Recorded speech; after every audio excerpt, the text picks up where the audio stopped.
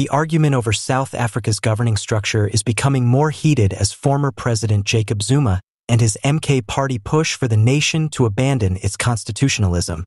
Before we continue, please kindly hit on the subscribe button. The present constitutional framework, according to Zuma and his allies, is inadequate to remedy the historical injustices and socioeconomic gaps that many South Africans have experienced.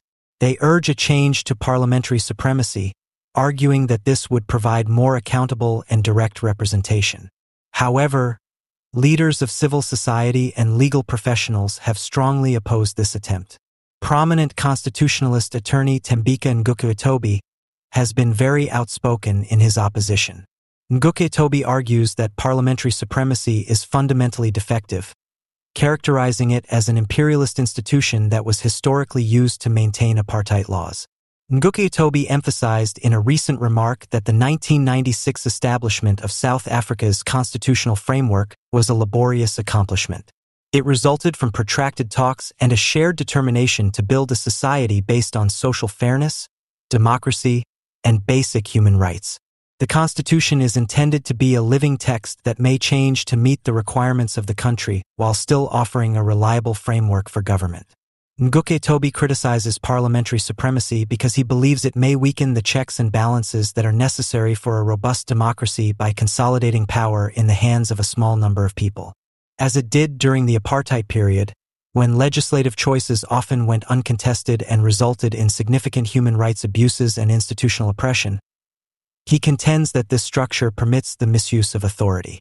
Furthermore, Ngcukaitobi emphasizes that legislative supremacy in place of the present constitutional structure might undo the progress accomplished in defending individual rights and guaranteeing judicial independence.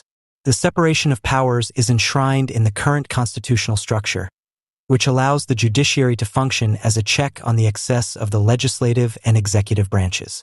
It is obvious that these important conversations will have a significant impact on how South Africa's government develops as the debate goes on.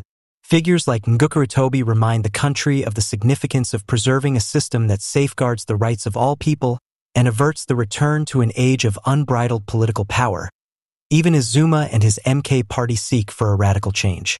Once more, the text identifies a time when government officials put their own interests ahead of the welfare of the nation, and claims that this counter-revolution agenda seriously weakened both the party and the state.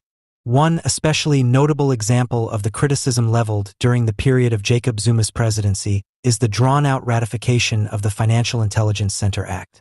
The fact that FICA took so long to implement, a crucial step in the fight against money laundering, during Zuma's administration serves as an example of the self-serving behavior of certain ministers. These ministers made the decision to put their own wealth growth ahead of any possible international backlash against South Africa's financial standing.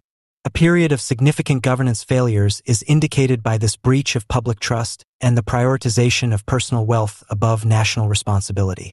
The paper makes a strong case for how these acts, which have their roots deep in the Zuma period, have had a lasting impact on South Africa's political and economic environment.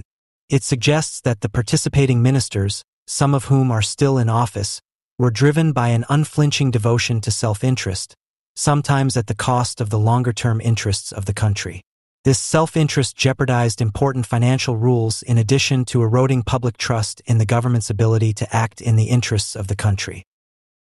Thus, a time period marked by pervasive corruption and incompetence is presented as the legacy of Jacob Zuma's leadership.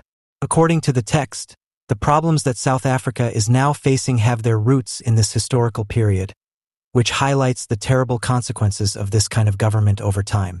The mention of scary stuff highlights the serious worries about the future of the country if this trend continues unchecked.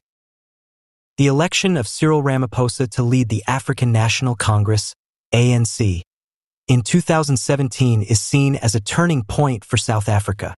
The election of Ramaphosa is seen as a possible watershed, offering hope for a break from the unscrupulous behavior that characterized the Zuma administration.